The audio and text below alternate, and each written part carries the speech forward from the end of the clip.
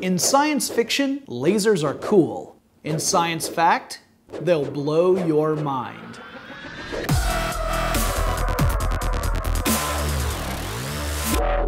Happy belated birthday to Charles Hard Townes, who turned 99 in July 2014.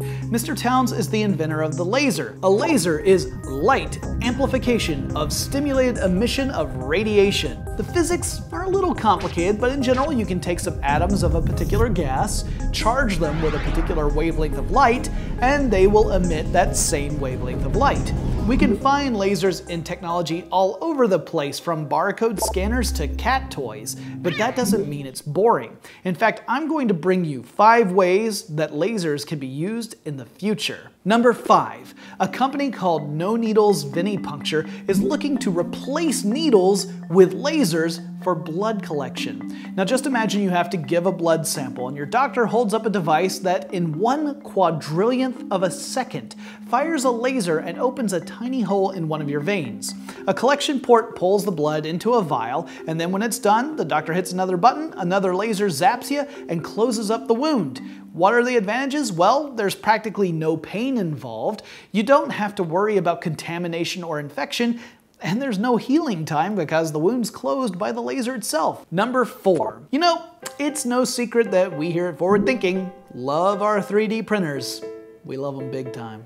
But it's also no secret that sometimes this love goes a little astray when a print job doesn't turn out the way you had hoped because of some sort of failure. Some of these can look like a nightmare from H.P. Lovecraft. And normally you would just have to throw a failed print job away, but students at MIT have found a way to use laser scanners to save these print jobs.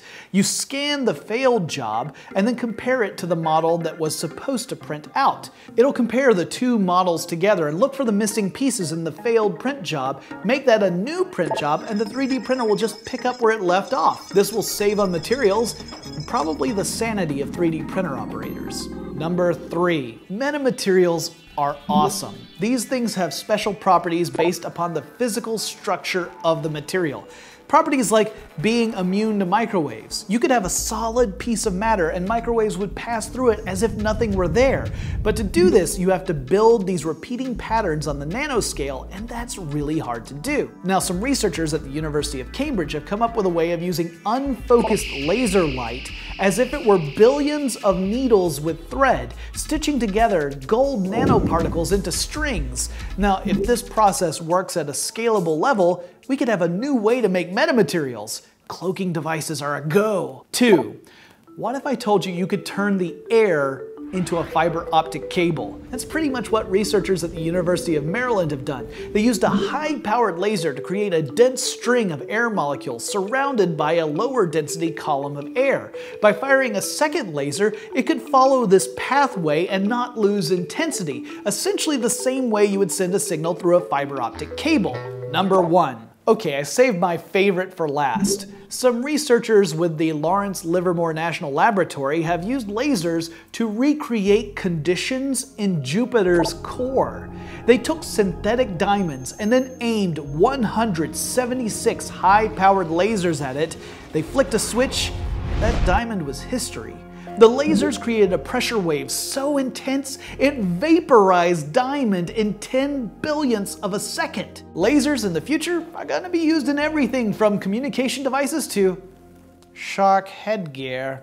And normally this would be the part of the episode where I'd ask you, what's your favorite use of lasers? But instead, I'd like you to fill in the following blank. I want to know how blank will work in the future. Your answer could become a future episode of Forward Thinking. And in case you need a little more inspiration, check out these videos over here.